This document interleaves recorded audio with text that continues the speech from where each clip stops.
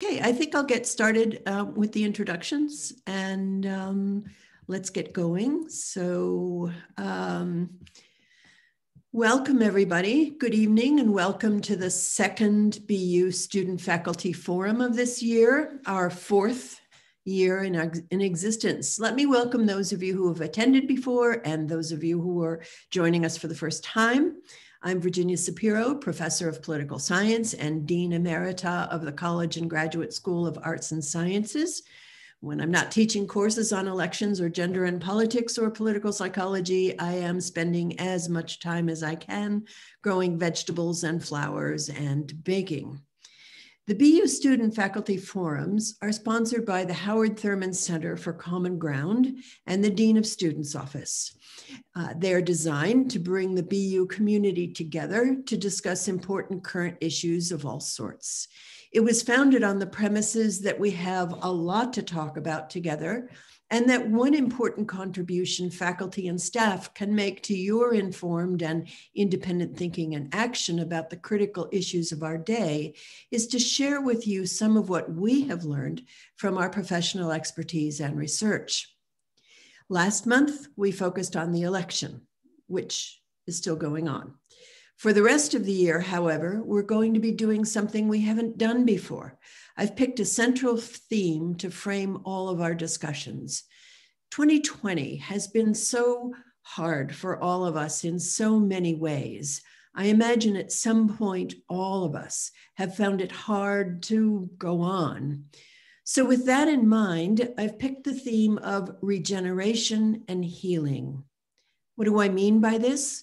By regeneration and healing, I mean bringing health, recovery, growth, new life where there was damage, disease, hurt, or destruction. How do we bring justice to where there was injustice, compassion to where there was only self-interest? How do we repair the world? We'll carry that idea metaphorically through discussions of a wide range of different topics this year.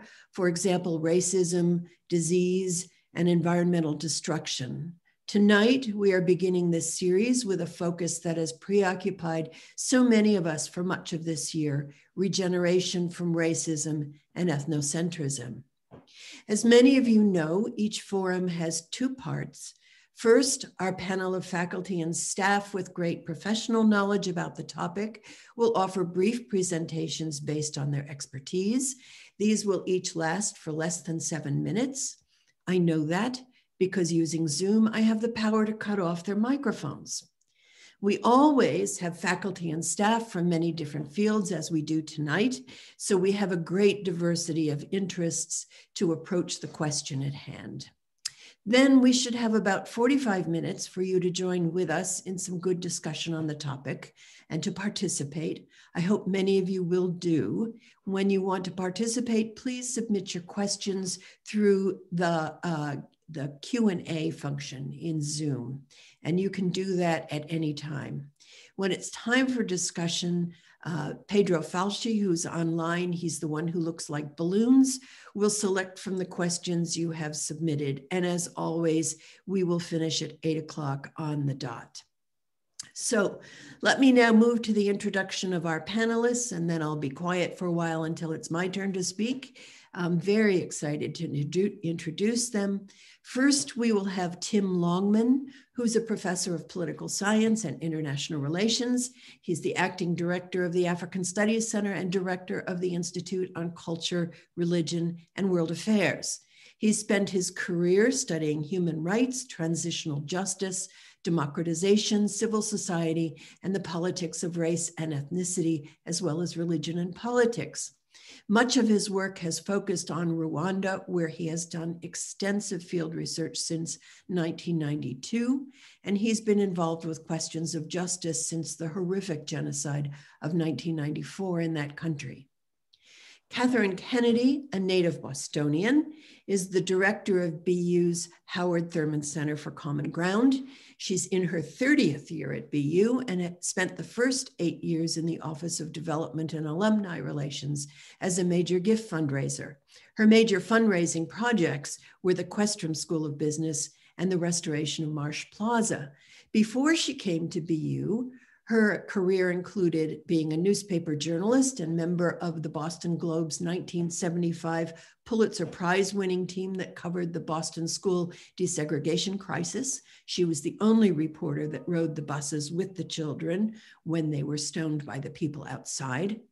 Director of a fellowship program that trained minority news reporters at the University of California at Berkeley. She was director of player relations for the original owners of the New England Patriots. She worked to establish a national degree completion program for athletes that all professional sports endorsed and participated in. And she was director of political fundraising for a US congressional candidate in Tennessee and a gubernatorial candidate in Massachusetts. And as director of the Thurman Center, she's my boss. Harvey Young is Dean of the College of Fine Arts, Professor of English, and Professor of Theater. A cultural historian, his research centers on the performance and experience of race. As a commentator on popular culture, he's appeared on CNN, 2020, and Good Morning America, as well as within the pages of the New York Times, the Washington Post, the Wall Street Journal, Boston Globe, and Vanity Fair. He came to us in 2018 from Northwestern University, where he was professor and chair of theater and had appointments in African American studies, performance studies, and radio, television, film, and where Wikipedia tells me, I'm sorry I found this, he taught one Meghan Markle. So with those introductions, see, I did read Google. With those introductions, I am going to turn it over to you and you'll go in order. Tim. Hi, thank you, Gina, and congratulations on teaching your last class today. As a former student of Gina's many years ago, I can say what a fantastic teacher you are. I was 6 at the time. Yeah, exactly. Me too. Well, I want to draw on my experience in 2 countries outside of the United States, where I've seen attempts to try to rebuild, regenerate after violence based on race. Most of my work has been in Africa. I've spent a lot of time in Rwanda. I've also spent a lot of time in South Africa. Those are the 2 cases that I want to draw on the most extensively. And the reason I do that is because I think it can be very helpful to think about race relations and recovery in comparative perspective. I think there's a tendency to view the United States as an exceptional case that is completely unlike any other. And in fact, I have to say that I came to understand race relations in the United States much better after spending time outside of our country. I imagined the first time I went to Africa, I sort of thought I might know what it's like to be Black in the United States, where you're often one of the very few people in a crowd. And it was actually my experience in Africa that taught me what it was like to be white, because I really experienced white privilege in that context in a way that made me much more conscious when I came back to the United States of the advantages that I have because of my race. I was in Rwanda in the period just leading up to the genocide in 1994. I arrived there in 1992 and I left about 11 months before the genocide of the Tutsi there. And I watched the country fall apart.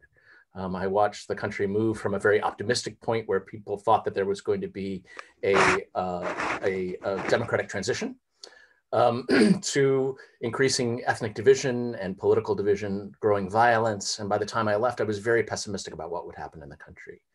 I was not shocked when genocide took place. I wouldn't have expected that it would have been just ethnic. I'd expected there might be more political violence, but what I thought would happen in Rwanda did, unfortunately. The world sat by and watched. I then finished my PhD and I went back to Rwanda in 1995 and 1996 as head of the Human Rights Watch office. And I've visited periodically since and done research on how the country has rebuilt. There are a few things that I note about that. I could talk a lot about some of the lessons that frighten me based upon Rwanda, about the degree to which it just takes a small group of activists to divide a country and to bring violence. But tonight we're looking at the other end and talking about sort of how we solve the problems. And I think what's interesting about Rwanda is that they've had a lot of extensive government programs They've had a lot of top-down initiatives to try to have accountability. It's the Rwandan genocide is the event in human history that has been the most adjudicated. There have been more than 1 million cases dealing with the Rwandan genocide in mostly local level courts. There's been a lot of justice done. Frankly, a lot of the trials have not been that great, so it's hard to say that they've really meted out justice, but there's a lot of attention been given. The government has also instituted a lot of programs to memorialize the genocide. They have revised school curricula. There have been extensive programs. And yet, when I've been in Rwanda, what I found is that those programs don't have the kind of impact that people think they might. And it's largely because they're imposed from above. Where I see reconciliation happening is often at the grassroots level.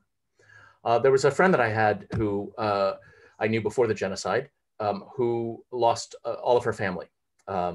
She was not at home, she was at work, a couple of hours walk from her home when the genocide took place. She hid out there, was saved by people. Unfortunately, she was raped a number of times before she went into hiding. But after the genocide, she went to look for her family, and she found that her parents had been killed, her grandparents had been killed, all of her brothers and sisters had been killed, all of her uncles and aunts had been killed, all of her first cousins had been killed. As a matter of fact, in her entire extended family, there were only 2 second cousins who had survived. I met up with her again after the genocide, and at one point she needed to go back to her home community for registration, and so I drove her back, and we went to the government offices she needed to go to, and then she said she wanted to go back and see her house. So I accompanied her back to her home. It was just rubble. The home had been torn down, and there were just rocks scattered around. But it was a large area where no farming had taken place. And she looked at this and said, you know, this was my home. This is where I grew up. And while we were there, a woman came from nearby. She came sort of running up the hill, and she said, "Oh, Anazi, I'm so happy to see you." She said, I've saved some things from your household. I've saved some roof tiles and some pots and pans. Can I give them to you? And Anazi looked at her and said, I don't need those. She said, I've got a new life in the capital, and you can keep them. And then she looked around and she said, you know, and I'll never come back to farm these fields. So why don't you farm them? Because you can use them more than I can. The woman walked away. And as Anazi and I were walking down the hill, she said, that woman's family killed my family. And she looked around and she said, you know, this isn't my home anymore. I'm moving on. When I look at something like that, to me, it shows the power of individuals at the grassroots level to find reconciliation themselves. This is a person who had lost just about everything. And yet when she encountered somebody who was directly related to those who had taken it from her, she was willing in her own way to forgive and to move on. For all the big government programs that we talk about, they're necessary, they play a role, but the most important reconciliation that comes about is often at the local level, at the grassroots level, among individuals coming back together and finding ways to reconcile themselves. The second point I want to draw is a very different point, which is from the South African case. In South Africa, where I've taught a few times and have spent a lot of time and done a lot of research, you've had a change where, you know, those who were at the bottom, the Black African populations and other populations who were non-white, were able through struggle to come into power. It's a country that is democratic and respects human rights. And most of the leadership of the country is now from the group that was previously excluded and that suffered under apartheid. And yet in the South African case, there's still a lot of frustration. It's true that the president is now Black and most of the people in positions of power are Black.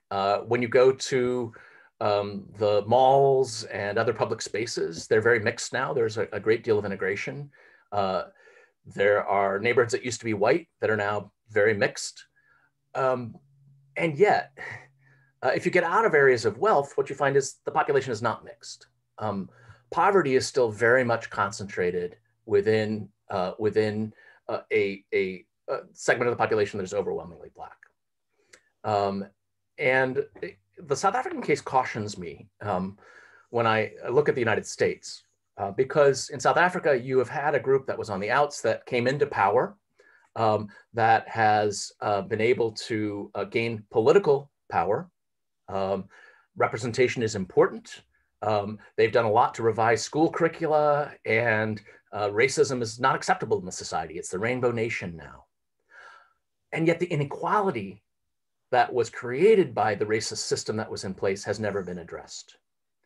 When I come back to the United States, I worry a lot because I for many years taught African-American politics when I taught before I came to BU.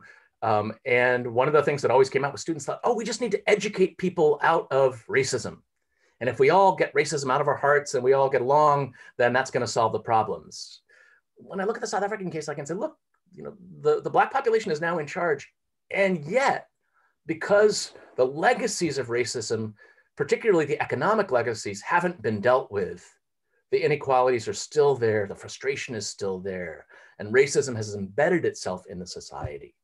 When I look at American society, I think we've made a lot of advances in terms of changing how people think, changing what is acceptable. We maybe have backstepped a little on that over the past few years. And yet I think the majority of the population really is against racism, wants to oppose these prejudices against people. And yet we lack the willingness to deal with the deep inequalities that are rooted in a history of slavery and of Jim Crow and of redlining and of all the other structural issues that have divided our society along racial lines. So I actually think in the United States, we can look at other places to think about how they have moved forward and what they've confronted by thinking about some of the big structural changes that we need to make, particularly addressing inequality. I think we can make some difference. And then also thinking about how things happen at the personal level and the ways in which we as individuals can reconcile and come to terms. So I'll stop there. Thanks. Good evening. Long before I knew of Dr. Howard Thurman's philosophy of the search for common ground, I was living it. Thurman believed that the search is a twofold journey. He would say the first step is one of personal exploration. When you can go down deep inside yourself, really know who you are and are secure in who you are, then you can find yourself in every other human being. The second step is one of building community. We often treat racism and ethnocentrism as something that is studied and mentioned only in academia, as opposed to something that we experience in various ways every day. We highlight the great things in notable figures' lives, but we never highlight the context and systems put in place to prevent them from succeeding. In preparing for this evening, I struggled for weeks about how this topic related to my life. As I continued to struggle with what I would say, I began to think about how Howard Thurman, born 45 years before me, had experienced racism during his life and how I had too. As a young boy raking leaves in a white person's yard, their young daughter taunted him by messing up the piles of leaves. When Thurman asked her to stop, she stuck him with a straight pin that she pulled out of her dress. When he cried out with pain, the girl said, "That didn't hurt you. You can't feel." In my childhood in the mid-1950s, I spent 3 years in a tuberculosis sanatorium. Of the 50 or so girls there, I was one of only 3 Black girls. And of all the children, I was the only one whose family visited every week and brought treats for everyone. My aunt, a hairdresser, also came every week to do my hair and brought pretty ribbons and barrettes, which I shared with other children. One nurse resented my generous, educated, well-dressed family, who also had a car, and she took her hostilities out on me. One night, that nurse took me into our large bathroom and clothes locker room. She made me stand still while she cut off all my hair, and I quietly cried. Knowing I was afraid of the dark, she then locked me in my clothes closet and shut off the lights. My cries and pleas to let me out were ignored. I must have cried myself to sleep, and someone moved me because I awoke in my bed the next morning. Like many young girls, I loved my long braids. Being in the hospital, bringing me books and prettying my hair was one of the only things my family could do to try to make me feel happy and helped me believe I would get better. Hair, since the beginning of time, has been used as an instrument to denote beauty and strength, or used as a means of humiliation and a sign of enslavement. Though I was humiliated by being made nearly bald, my loving grandmother Ruth soothed my hurt feelings, just as Howard Thurman's grandmother Nancy had always eased his. At that young age, I didn't understand that I was a victim of racism and ethnocentrism. As I grew up and endured other racist experiences, I would come to recognize the resilience that my family had instilled in me. Their spirit, strength, and determination were deeply rooted in who they were, and they passed those things on to me.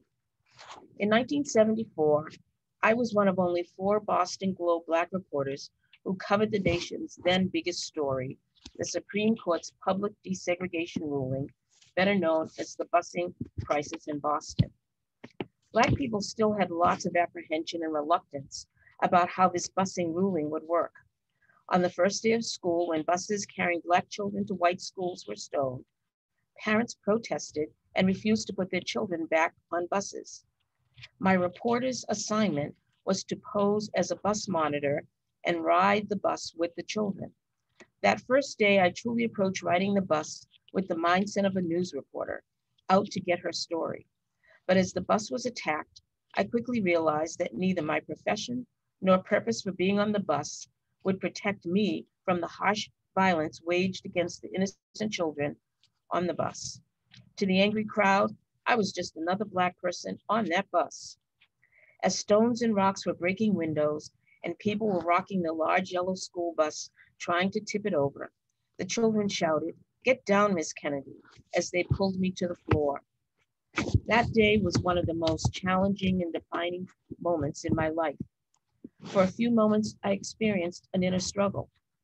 Was I Catherine Kennedy, the Boston Globe reporter on assignment, or was I Catherine Kennedy, just an irrelevant Black person, like the students on the bus, ducking from the stones, breaking the windows, hearing the hateful taunts of white adults screaming, "Niggers, go home." At that moment, I realized I had a responsibility beyond myself, both as a journalist and as a Black person. I felt a strong commitment to all Black children riding buses across America and to all Black people fighting and dying for equal rights. I knew I had to write the most accurate, detailed, objective, and fair account of these children's experience. My dedication to advocating for social justice and equality will continue as UC Berkeley, sorry, my light just went out, at UC Berkeley, in the NFL, in political fundraising, and at Boston University. In all of these experiences, I have been forced to fight against racism and ethnocentrism. There is a level of fight and resilience that Black people have to acquire that people of other races and ethnicities do not. While I didn't know it at the time, those values were the foundation for my ability to persevere. When I feel discouraged, I think of my slave ancestors and my family members. What they endured was far worse. I remind myself how they never gave up, and I owe it to them to keep pushing on. Whenever I feel oppressed, even like today, I say to myself, they will not make me fail. I also think of a line from Howard Thurman's meditation, "I will not give up." He said, "I will not give up. I will use to the full every resource in me and about me to answer life with life." Howard Thurman believed in the unity of all people, and one of his quotes has been the driving force in sustaining my hope in the unity of all people and our interconnectedness. He wrote, "For this is why we were born. People, all people belong to each other, and he who shuts himself away diminishes himself, and he who shuts another away from him destroys himself." Having the privilege to serve as the director of the Howard Thurman Center allows me to continue his mission of breaking barriers of divisiveness, eliminating racism and ethnocentrism. Thank you. I'm next up. It's a pleasure to be here, and as a cultural historian, I'm going to. It's gonna be a little bit less personal, to be honest, and you'll see. And I'm going to share my screen. So Here we go.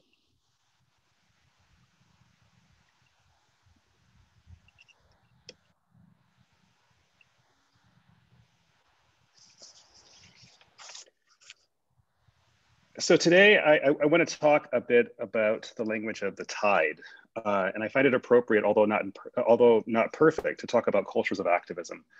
They have highs and lows. They are always in process, rising and falling. They can arrive with an undeniable force that alters the surrounding landscape. They can dissipate to the extent that its once might seems to have almost disappeared. We scratch our heads and wonder where its majesty went. The tide has already come in. The 2020 murder of George Floyd in Minneapolis catalyzed nationwide protests. In Portland, Oregon activists took to the streets, not just once, but every day for 100 consecutive days. The murder of Breonna Taylor, as well as the failure to indict the officers who shot and killed her as she rested in bed, inspired countless men and women to take to the streets to express their outrage. Others found alternate ways to keep her name and memory alive.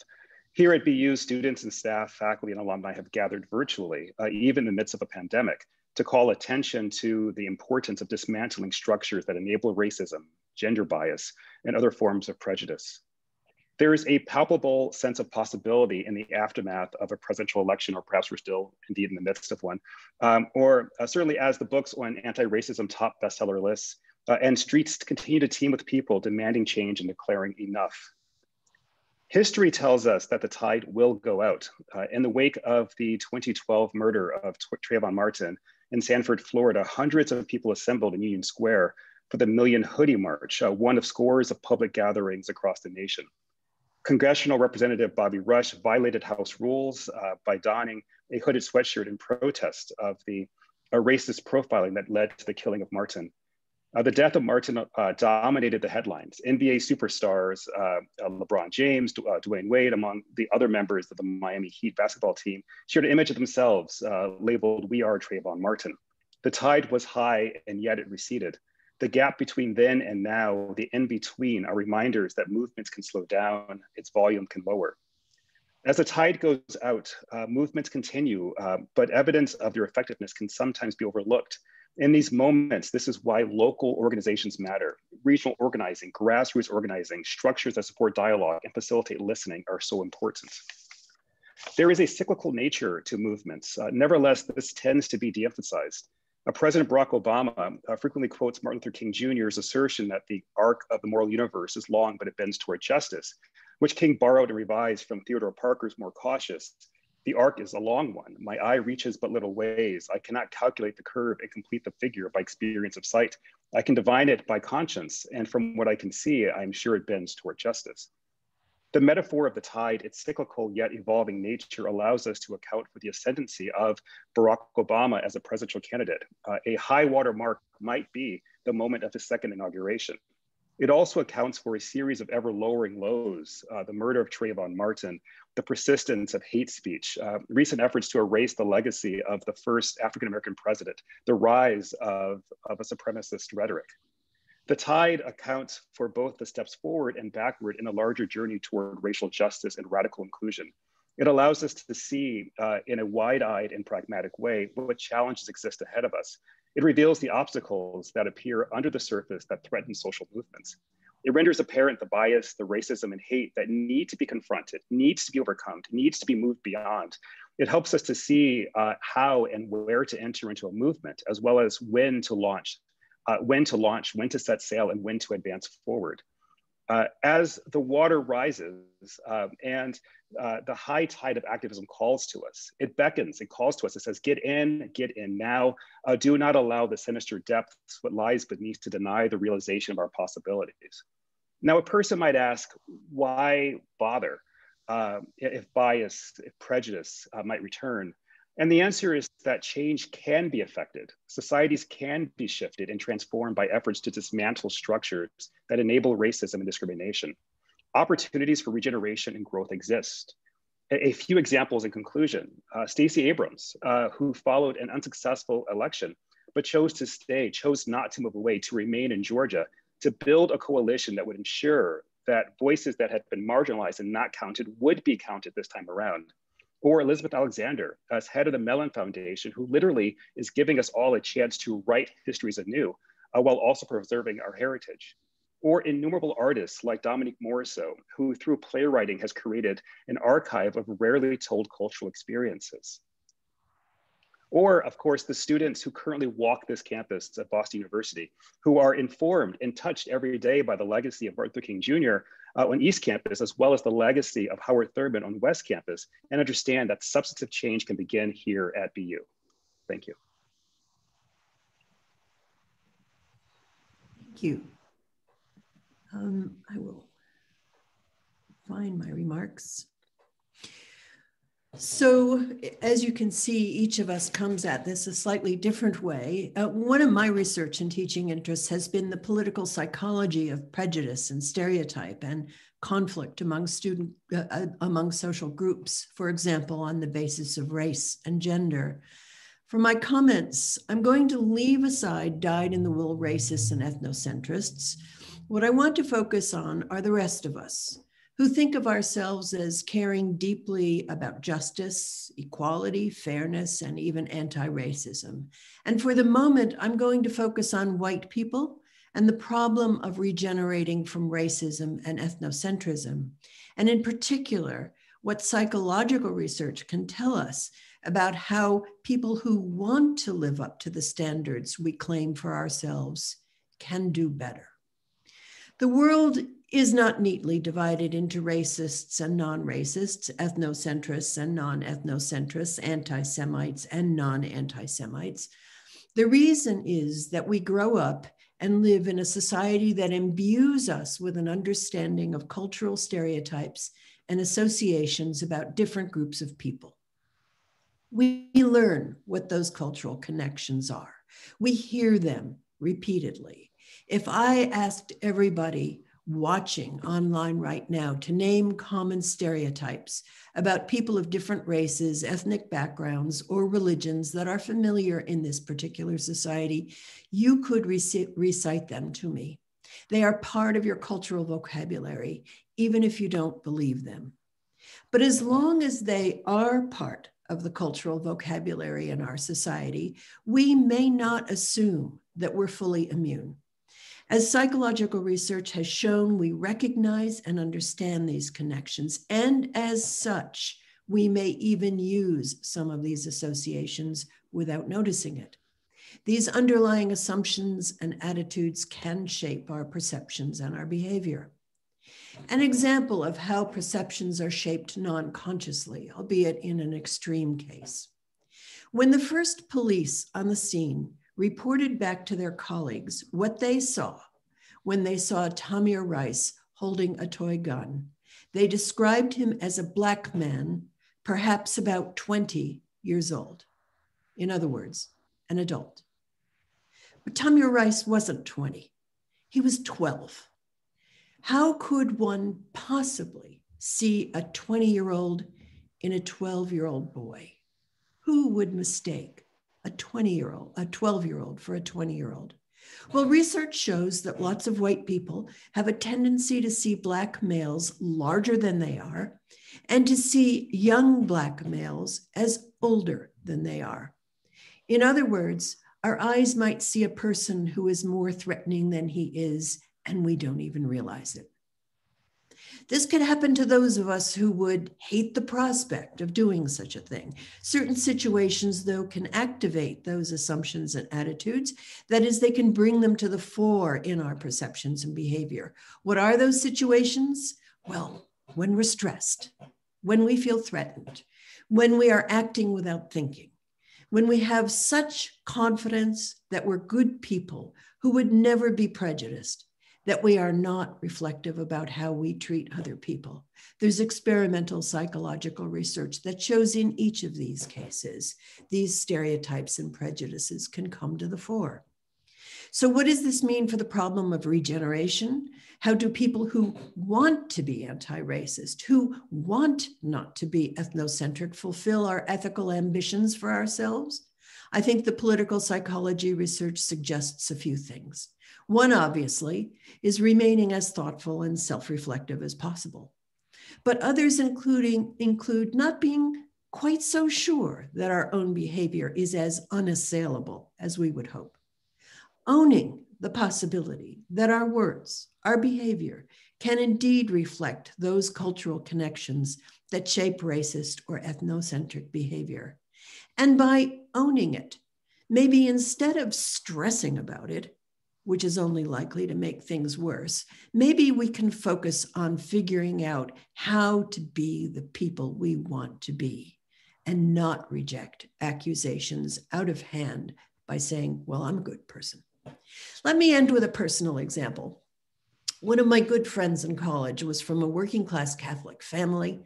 And one day she was talking about a purchase she made where the price was arranged through bargaining. And she said to me, I was really able to Jew her down. And she stopped. And her eyes went wide. And she looked stunned and upset. Oh my God, she said, I never realized what that meant. But she certainly understood it when she said it to me, a Jew, and her friend. She learned something. That's good. So I hope that all of you out there have plenty to chew on here. And the man behind the balloons is going to probably come out from behind the balloons, and Pedro Falchi, and will feed us some questions from you. Thank you, Gina. Everyone watching, please submit your questions using the Q&A functionality, and I'll read those to the panelists. So here is number one. What should we say and do with racists who have no moral conscience, no ability to regenerate?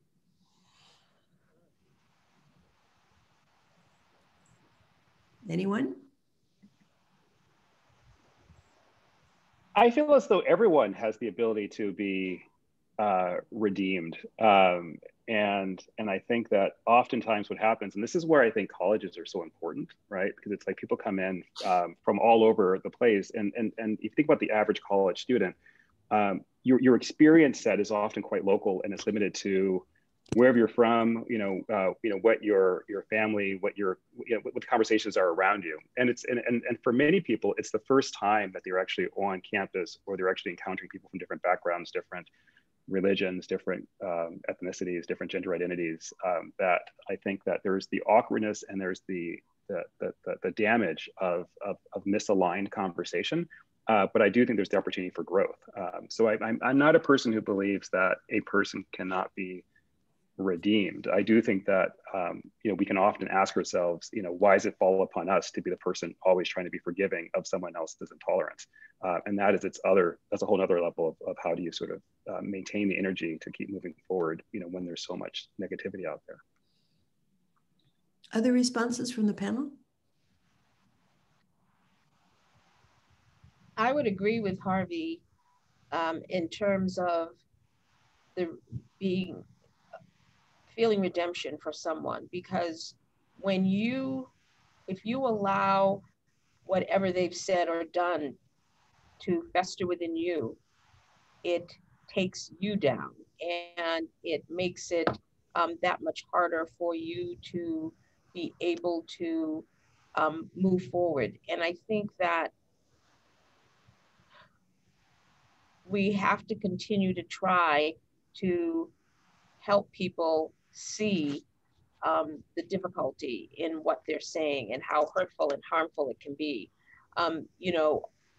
Oftentimes we're not fortunate to have an experience like you did with your friend, who immediately realized once she said something out loud. And so I think that it behooves us all to at least try to make an attempt to have a conversation with someone. If that doesn't prove fruitful, then I think you do have to move on, but not let it have a defeating effect on you. Tim? I think one of the things that can be helpful is to understand why people end up being the kind of extremists that you mentioned. In Rwanda, some of the people that I knew who were the most virulently anti-Tutsi were people who were of mixed race. people who had Tutsi blood because they needed to protect themselves. And by hating their people who were Tutsi, it allowed them to sort of protect themselves from attack. You look at, who have been some of the most dangerous homophobes in American history, Roy Cohn and Joseph McCarthy, J. Edgar Hoover, people who in their private lives were in very, we would judge them as gay, and yet they were the ones attacking gay people and accusing them. Well, why? Because it was a way of protecting themselves and they could distance themselves from it. And so I think one of the things that can be helpful is you may not be able to redeem people like that, but I think it can help us to realize that people who are expressing such extreme prejudice, it's probably coming from somewhere. And they're compensating, they are hiding, they are things. And for me, that sort of gives me strength because I can say, okay, well, it doesn't justify their actions, but it also suggests that there's something more there. Maybe that is a crack that you can use to get at some of those people to change them. I think I would think about it at two different levels. One is on the individual level, what can we do about that person? And here again, I think I would like to focus this on, say, what happens when a white person encounters a white racist ethnocentric. What happens when you encounter somebody who is expressing, anybody, anti-Muslim feelings or anti-Semitism or homophobia or whatever. On the individual level, I think there are a lot of us who have reached the conclusion that bystander behavior to harm cannot include just silence. But what does it include? And I think that really depends on our own skills at communication, our own capabilities at dealing with things like anger, and our skills at intervening. And there are a lot of people who are in the business of teaching and learning about how to do bystander intervention and what kinds of things you can do, because obviously there's the question of what can you do about the perpetrator, but also what can you do about the victim, and not just sort of leave them there and say, well, there's nothing I can do about it. The occupational hazard of probably all of us on the screen is we are educators, and maybe our motivated reasoning is that most of us refuse to think that there's ever a complete impossibility of learning, and the question is how to find the way through. But I want to raise this to a different level, which is really where I started, that a lot of this individual behavior comes from things that are societal level and structural and cultural. And so part of what we can deal with is not necessarily that person standing right there, but what do we do even in our day-to-day lives, if not professionally, but what do we do in our day-to-day lives that builds cracks in those cultural understandings, that makes it harder to be racist or ethnocentric, that flies in the face of that, which is why some people talk about not just being non-racist, but being anti-racist. That is, you don't just wait around for something bad to happen and then figure out what to do. What do you do in your day-to-day life that tries to create an ethical culture? And I think that all of us have a duty to do that from day-to-day life and in whatever we do in our private lives, and also whatever we do in our professional lives. Are there groups or organizations in the United States that are effective in regeneration that we can join to amplify these efforts? Working on this sort of thing as an individual can be difficult.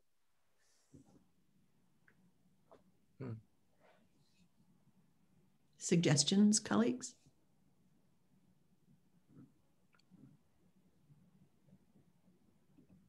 I think there's so many groups that work at things from different angles. You have groups like the ACLU fighting and the NAACP fighting for rights. You have groups that are involved in trying to get innocent people out of prison.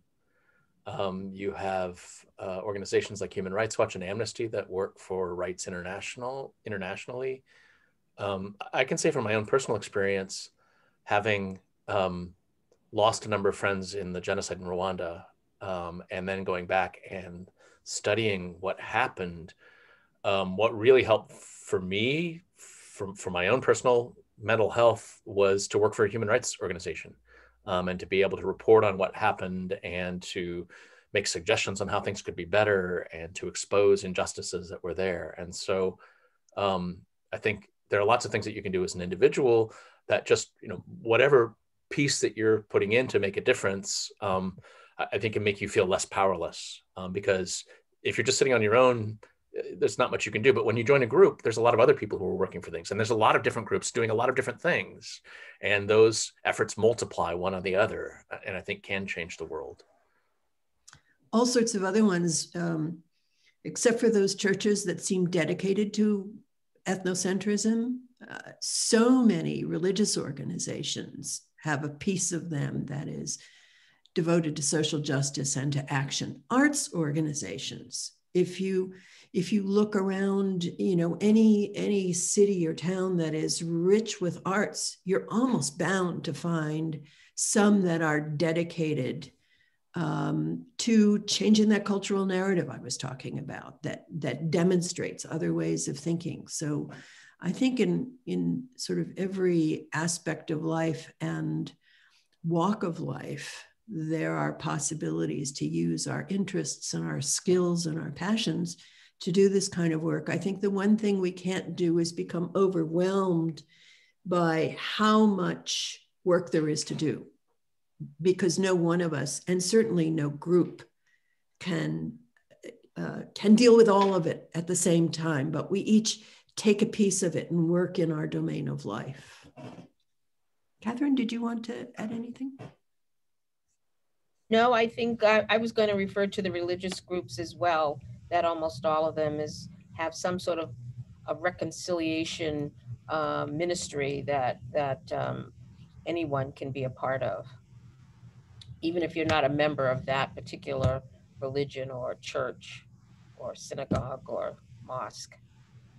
There are also a lot of groups that are involved in how to engage, in helping people understand how to engage in difficult conversations, which is often a code word for talking about race, or talking about sexuality, or talking about religion. And, it takes experience.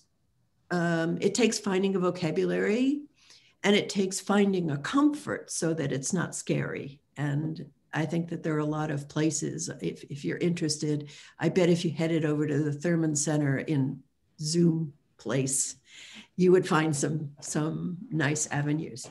If I could just add a couple of things, and this is truly from an arts perspective, there are a lot of arts organizations. So within theater, there's a lot of theater for social change organizations, which, the whole point of the conversations they host, the performances they put on, the sort of networks they're trying to create relate to sort of thoughtful considerations of what can be done in the real world, right? So it's not escapist; it's actually like difficult dialogue relating to sort of issues on the ground, right? And every, I'm not going to say every major city has one, but every state has one. So I'd say like Sojourn Theater, which is actually now in Arizona, is one of my favorite companies on this line. But if you just Google Theater for Social Change, that's an option.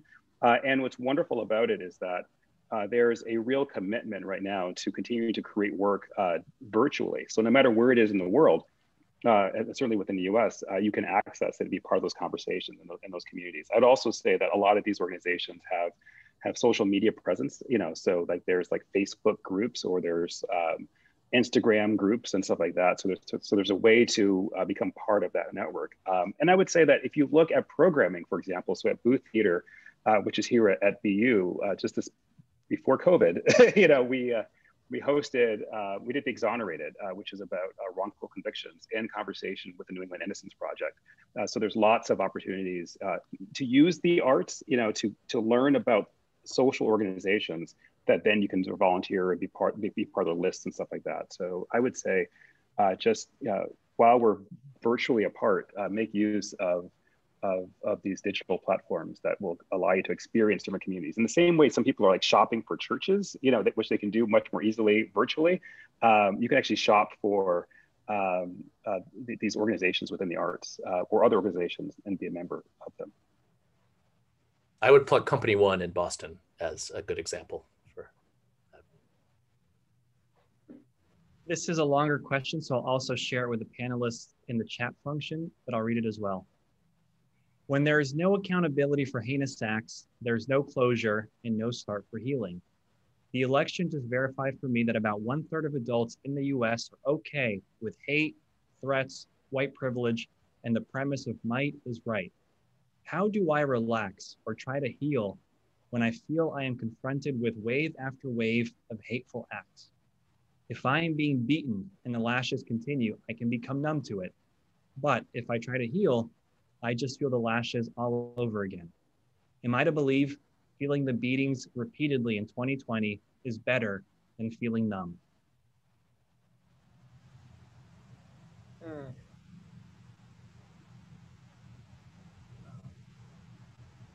Yeah, that's real. And I had the experience of, I visited the intro class for theater right after the election. I think it was the day or two after the election. And there wasn't much air in the room, right? I mean, in terms of just people were still trying to make sense, as we all were, and in some cases we still are, right? Sort of making sense of the presidential election, also the transition. The reason why I've been using the language of tides, right? These tidal movements, and this, I keep thinking about that second inauguration for Obama, right? That on that day, I certainly personally could not conceive of this moment we are in. Right, like on day one of Barack Obama's second term, I imagined sort of the trajectory we were on as a country, and the conversations we're going to have, and the opportunities around inclusion were going to be a lot different at this point in time, than they currently are. So I think that for those people who are just like, you're feeling beaten, you're feeling down, you're feeling run over. You have to hold on to that memory, right? You have to hold on to that in the same way that Rosa Parks, sort of held on to the memory of this, of remembering just recently then this Emmett Till's experience, right? To act out, right? And I think and that when these moments where you can make change occur, you go full on out, right? Because there's a point where it's like the progress tends to kind of go back a bit and then go forward again, the back a bit. And I think that's what you have to do. You have to remember the pain, so you can actually make it not impact other people in the future. The question started with a question about accountability, and I think one of the things that can be helpful is to think about accountability more broadly than just trials. We focus a lot on putting people in prison, right? And so there's, this talk about, well, after putting children in cages, Kirsten Nielsen, the head of DHS, should be put in prison, or that's probably not going to happen, to be honest. We're probably not going to have very much judicial accountability for anything that's happened over the past 4 years. But there are other ways in which you can have accountability. There are ways of remembering and recognizing and sharing the pain of people's experiences that can be really meaningful. If you think about something like the new African American History Museum in Washington, that's a form of accountability, right? Because it's accounting for what happened in the past. It's raising up the experiences of a lot of people and raising up both their suffering and their sufferings and their joy. If we think about memorialization and the arts and museums, and there's a lot of different ways in which we can confront the past and hold people accountable for what has happened by recognizing the experiences that people have gone through, by pointing fingers at those who have caused harm.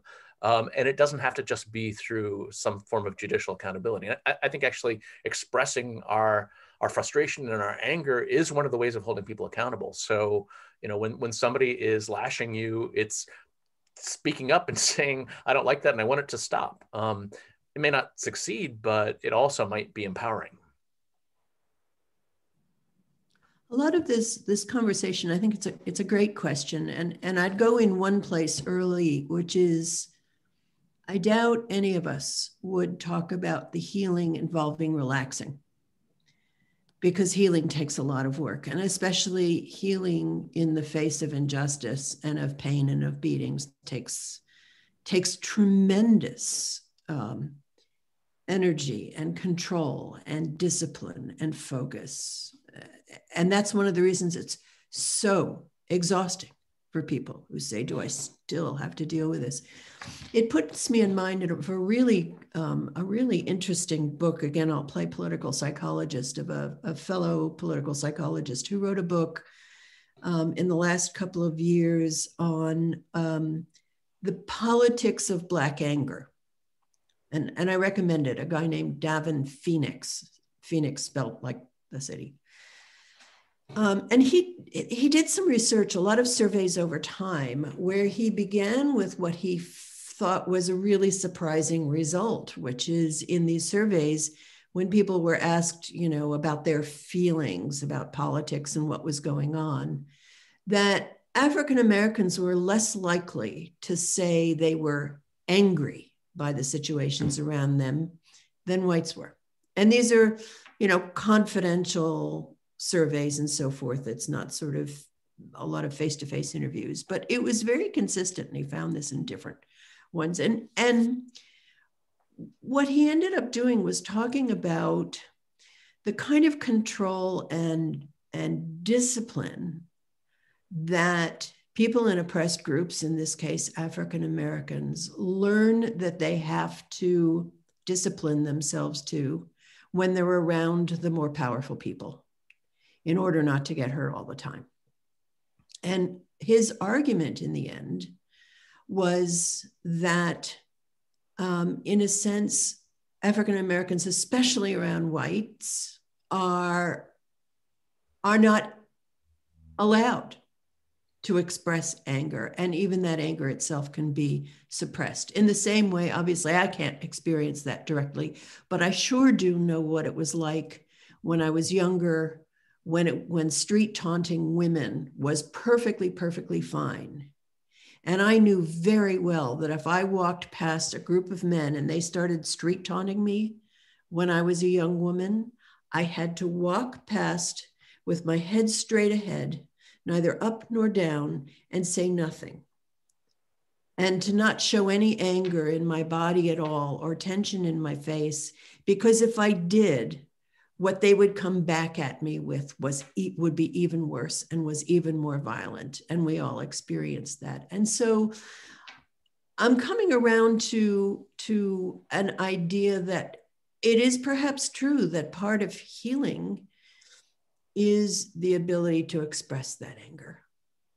And that's what I think I see, for example, this year through Black Lives Matter and other things, where people can get together and express that anger and say that anger to the more powerful people, but with enough other people around that, that those words and those feelings have to exist. And that's just another way of saying that, no, it's not relaxation.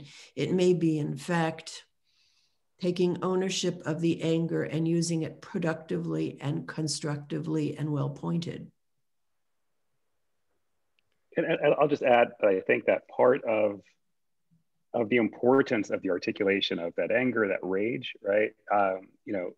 Is one in which there's a demand that it's not just people of color, right, who experience that anger and that rage, right? So like one should not have to have brown skin to be outraged that Michael Brown's body was left out for hours, right? Should be outraged that Tamir Rice, a kid on the playground, was shot, right? One shouldn't have to be outraged that, everyone should be outraged rather that a person lying in bed would get shot in their own home, right, or in a friend's home, and I think that that's kind of part of the resonance of the Portland, right, protest as well, right, where it's an articulation of the anger and that rage, but it's also sort of demand that more people recognize, just the frequency with which this violence, the hate, the systemic discrimination that people are facing, particularly people of color are facing, needs to be reconciled, and it needs to be addressed and needs to be dismantled, right?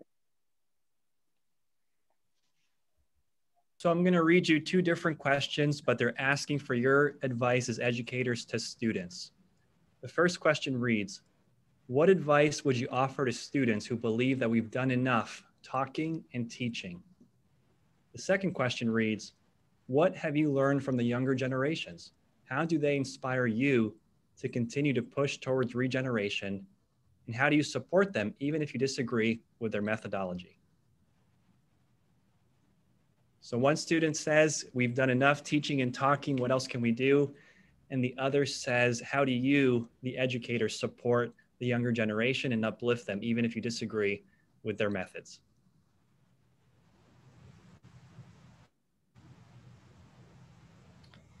I'll attempt the second answer from my own experience.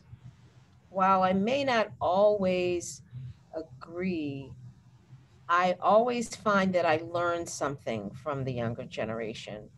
And it gives me pause to stop and think about whether or not am I holding on to beliefs or attitudes because that's what I know, or am I really open to accepting some new education or information from them? And I think my way of dealing with it is to decide that both things need to happen. I need to hear them, respect them, accept them, and learn from them and let them know that they are teaching me. But on the other hand, I feel it's my responsibility to also give them some education, some history back, so that hopefully we can balance out how we both are thinking and feeling and come to a way of using both of our experiences or ideas as for a solution.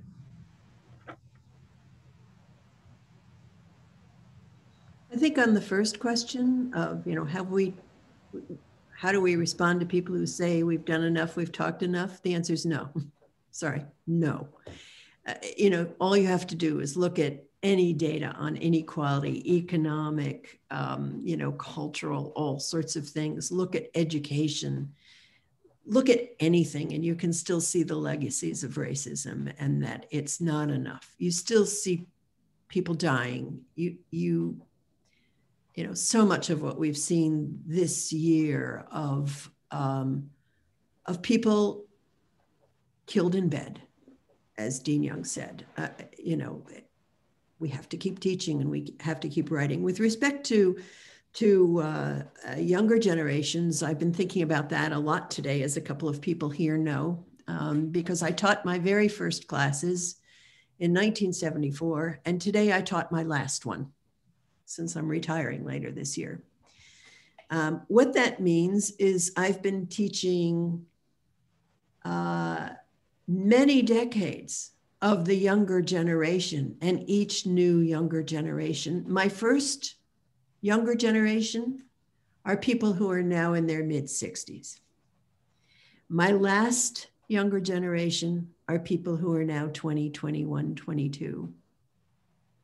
And what I've found, every year, every flow of that tide and that river that Dean Young was talking about, is that while I haven't seen change in the fundamentals of the legacy of slavery, or the legacy of our racisms, or the legacy of the preference for certain religions or certain sexualities, that hasn't changed really underneath, but its expression has.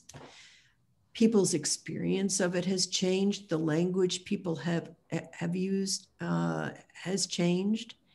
And so every year for me, 46 years of dealing with a different younger generation, that conversation we have together and the way I learn and the way I understand what I understand is different, because I'm hearing a different language and I'm hearing a different expression and I'm hearing a different music and I'm seeing a different art. And that addition to the human experience over time is important, just as Tim Longman started with that experience of understanding comparison across cultures and countries is important. I'll miss it.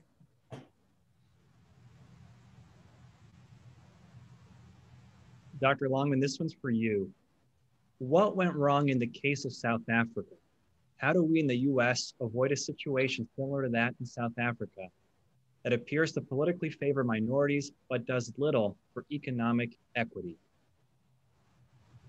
Yeah, it's as a political scientist, it's maybe dangerous to say, but I think the problem in South Africa is there was too much focus on politics.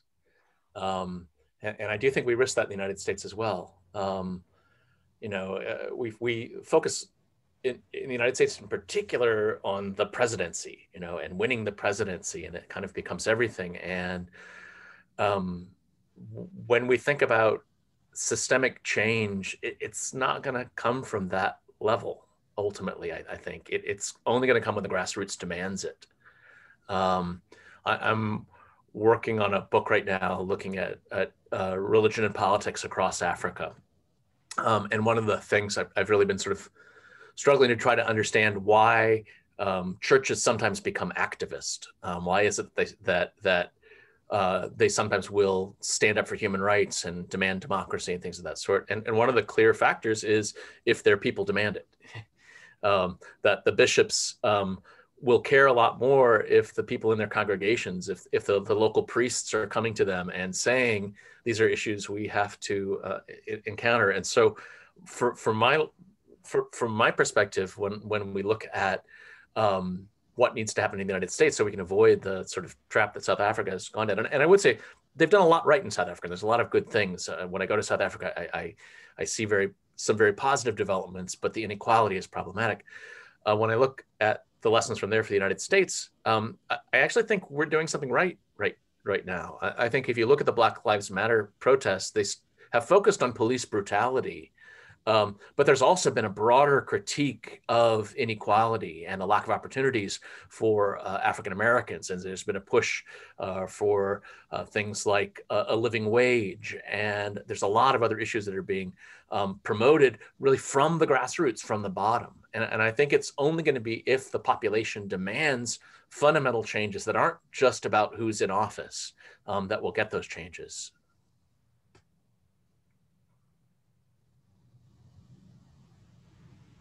Wonderful, thank you. Next one.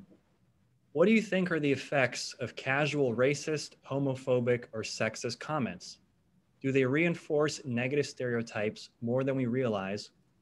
And in what ways should we act when we hear these kinds of comments?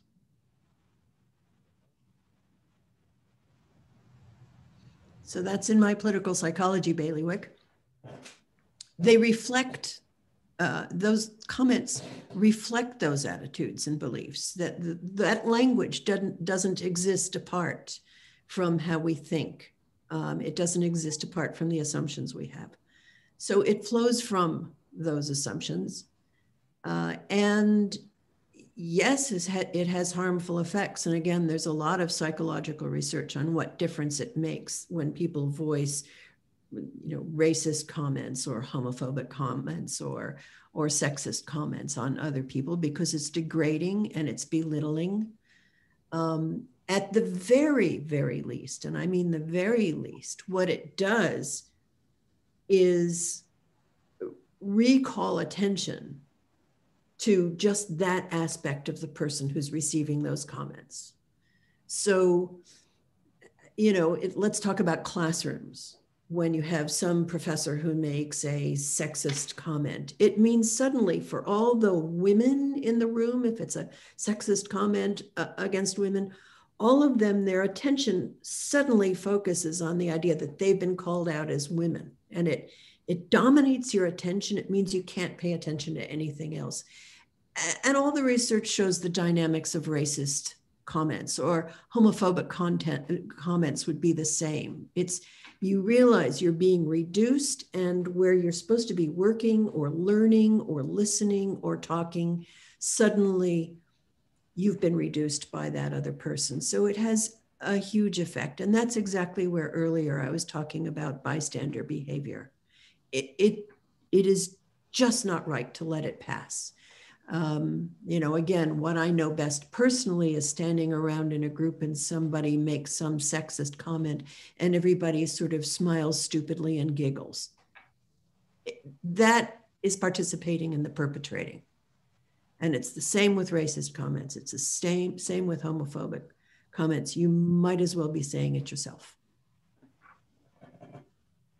If I can hop in here as well, I think that, so certainly indeed the responsibility is to, as we heard earlier today, not be silent, right? And to actually sort of speak back and to tell people about how inappropriate and damaging their words are. But the thing I want to add is that, in my experience, more often than someone saying something that is sort of explicitly racist or sexist as a comment, it's that within a conversation, and this usually relates to, sort of, does a person join a club? Does a person get hired? Does a person do whatever, right? Where there's some sort of gatekeeping function, and then there becomes this sort of a series of coded language that becomes ultimately discriminatory, right? So an example might be, if you're hiring, for example, and you have a series of applicants, and someone is dismissive and says all of applicants should come from certain schools, and those schools don't include public universities, they don't include historically Black colleges, right? That itself is a form of discrimination, right? And I think that people need to be mindful and look out for that. So it's not just the person who sort of tells the joke, the racist or sexist joke. It's also the person who uses some sort of coded language to prevent true inclusion from occurring. Earlier, Ms. Kennedy talked about hair. That's a very good example. And there are actually a lot of people who have become very active with respect to expectations about hair and what's considered a professional hairstyle for a woman. Are braids professional? Is big hair professional? And so there really are people who are politically active in that way. I know some people who have been studying that kind of activism because it's coded. It's a coded way of saying, certain kind of hair is professional and other hair is not professional. And it's, of course, based on expectations from the kind of people who have occupied the positions before and not the people who haven't occupied the positions before.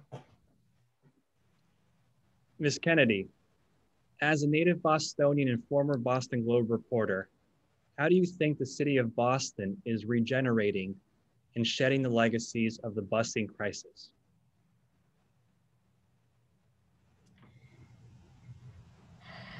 I think that Boston is trying, but I really feel like there has been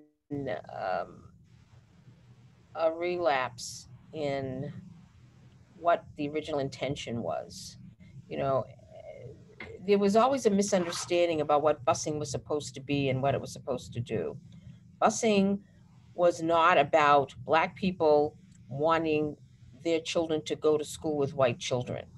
Busing was about equality and Black parents knowing that if their children went to schools with white children that had more resources, then their children would get exposed to those resources too. An example that was given was that in a predominantly Black school, in a biology class, there were 2 microscopes that some 30 children had to share.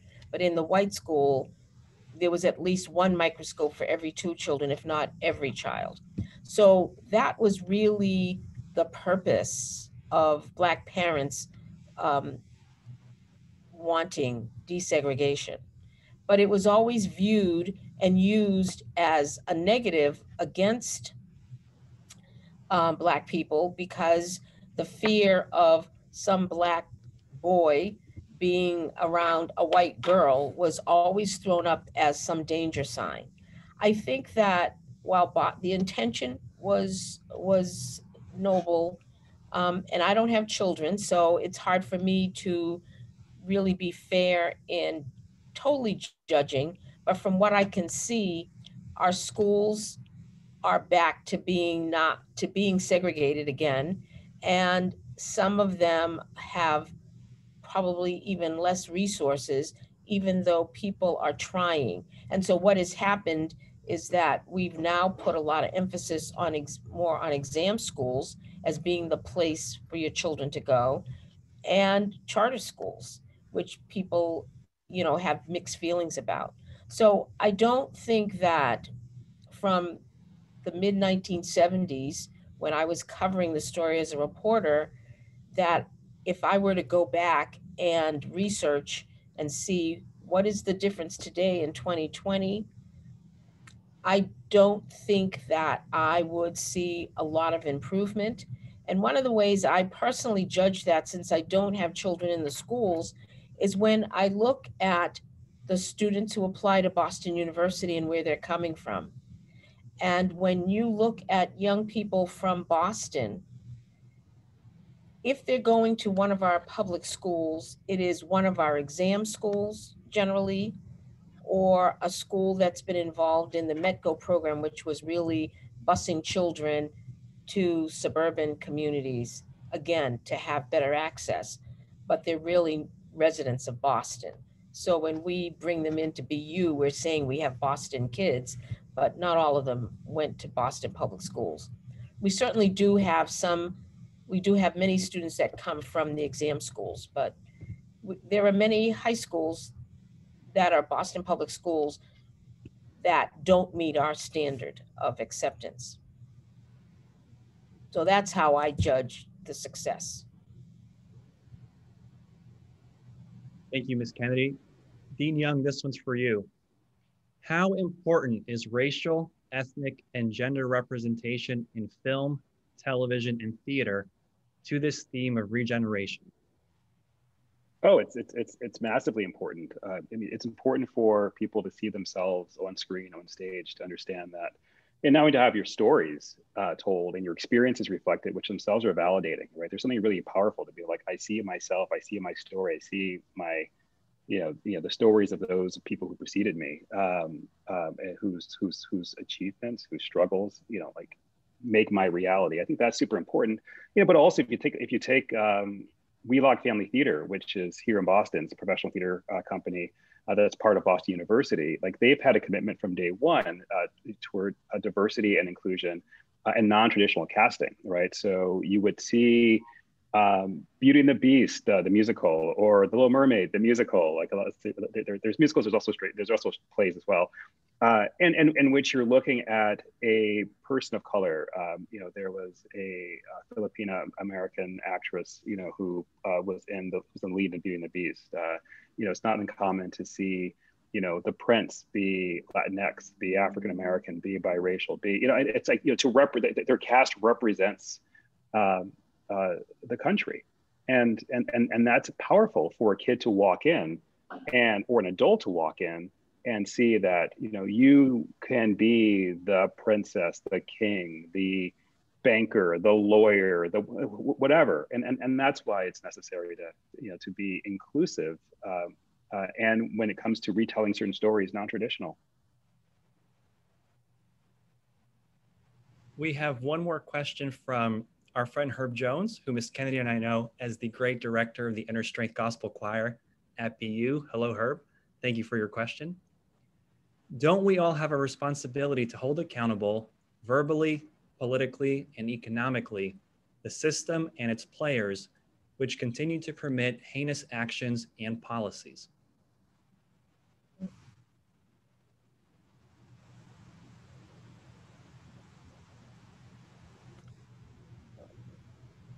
I think, if I can speak, one thing that I think is hard right now is that there were a lot of us who were hoping that the election a couple of weeks ago would be a real repudiation of the troubling xenophobia, anti-Black, anti-Muslim, just about everything behavior that we've seen gain support within our government over the past 4 years. And so I think right now what we're doing is sort of struggling, saying, well, okay, somebody who's different won the presidency, but it wasn't nearly as clear-cut a victory as we wanted, and it didn't resonate. So I do think it's a tough question right now, is, how do we demand accountability when it's clear that a large portion of our population doesn't want it? They're okay with what's happened. And I think all we can do is raise our voices, not as individuals, but as part of larger groups that we can organize. We can see how we spend our time, and find other people who are like-minded and keep struggling. It's exhausting, but I actually think the way that we have accountability is really by demanding change, by getting better policies, and moving us in a better direction as much as we can. And that's going to take work because there's people fighting against that. I would say three things. One is, don't think for a moment all this stuff that we're seeing is new. As a political psychologist, that's part of why I study when these kinds of attitudes and perceptions and understandings are activated. And one of the most important things is with leadership. And we've seen that tremendously now, that we had leadership who gave it permission, not just giving it permission, but we had leadership that stoked it. But the racism, the xenophobia, that wasn't invented, in the last decade. It's all playing on what we had. It's still the legacies of slavery. It's still the legacies of inequality. So that's the first thing. It's been around a long time. And what we have to ask is, when can we look back and see that we have been able to regenerate and push that back? And when doesn't that work? So that's the first thing. The second thing is, we can talk about the system, but political scientist here says, yeah, fine, let's attack the system, but which part, which levers? The system can just feel so big. And that's one of the reasons why I do what I do, because what I do is I'm interested as a political scientist in isolating particular issues and problems and finding out where those levers really are and dealing with those particular mechanisms, because dealing with the whole system, yeah, we have to deal with that, but you have to figure out what to unplug and what to smash and what to create and what to replace.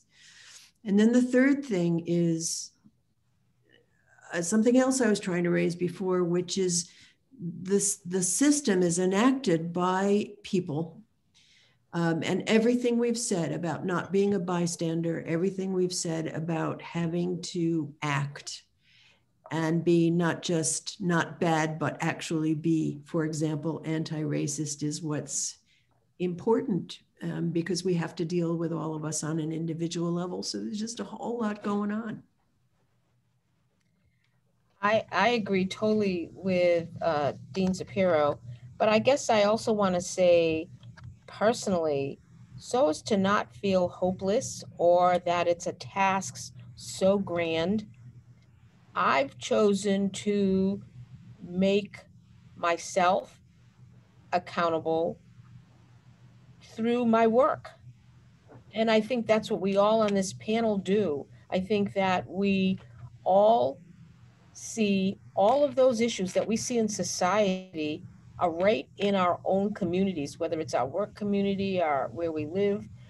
So that I think that wherever we can work to see change or to help others think, act differently, that helps to make the change. And it may not seem effective to some, and it may not have a big groundswell, but I believe every little bit helps, and that we all have to do our part. And then hopefully, if we can, affect enough people, then some of those people are going to be able to either be those leaders, those future leaders, or will have an impact on some of the future leaders. But I agree with Gina. Nothing is new. When I talked about hair, it's historic. It goes back to, the 900s, and so it's not something that this nurse created to hurt me. It's something that's been going on for thousands and thousands of years. So yeah, we can't give up. I mean, that's the whole thing for me. You can't give up, and you can't allow others to make you fail. And so even if you think you're little piece isn't doing a lot. It is doing something as long as you are doing something. I think that's a great place to end. We have just a couple of minutes. Somebody earlier asked what we all learn from younger people. And as you can see on this panel, we've been at it a long time, some of us longer than others, but we've been at it a long time. And one of the things that's important in every generation, and perhaps why we all here work at the kind of institution we do, is that this work we've been talking about really requires at all times the energy of the young, the frustration of the young, the short tempers of the young, the lack of feeling, we've seen it all before, and some of that feeling that a lot of those of you who are young here will have, that these old people have been doing it a long time, why didn't they get it done? And I think it's really important to have that fuel of not just new perspectives, but the impatience of the young is every bit as important as some of that larger perspective and wisdom that some of us old folk hope we have. So I want to thank Ms. Kennedy, Dean Young, Professor Longman for bringing your brains and your hearts and your expertise to this. Wonderful. I learned from each of you. I'd like to thank Pedro Falchi, who, as always, keeps us on the road, kept us organized, and is a great translator of questions. And I'd especially like to thank all of you who came out here tonight and are online, all 45 of you at the moment, up much more than that earlier. It's really great to see you, your presence here. We will pick up the BU Student Faculty Forum again in the spring. And in the early part of the spring, the two themes we'll start with is one of them will be on health and coming to health. I think we all want to know about that and how that happens, again, from an interdisciplinary point of view. And also the environment and the earth. And so those two are in process, and then we'll be thinking of at least one more. So I wish all of you light in this dark part of the year. I wish all of you health and safety, and keep being smart. So thank all of you very much. Thank you, Gina. Thank you. Good night.